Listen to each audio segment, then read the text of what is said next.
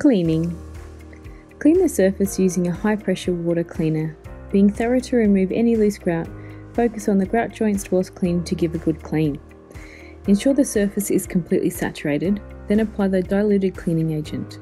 Don't apply the cleaning agent to areas that are not wet, as it will soak into the porous materials and react with the membrane. Be sure to read the personal protective equipment that is listed on the bottle for personal safety. This will include vapor mask, goggles, waterproof suit, gloves and boots. Leave the cleaning agent on the surface for a couple of minutes, then use scrubbing brushes on poles to scrub the area.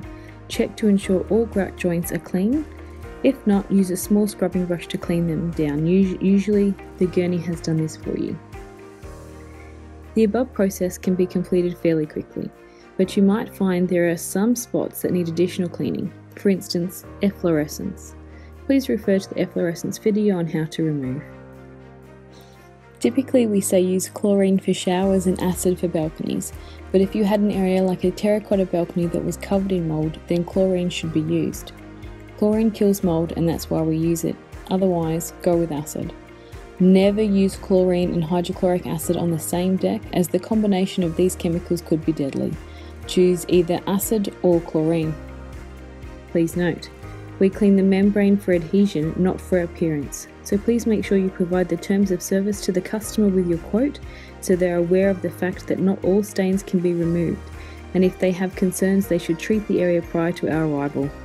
Some white stains that you find under pot plants will go away with the application of the membrane, but otherwise stains that are on the tiles after cleaning will be there with the application of the membrane and will be unable to be removed after the membrane has been applied.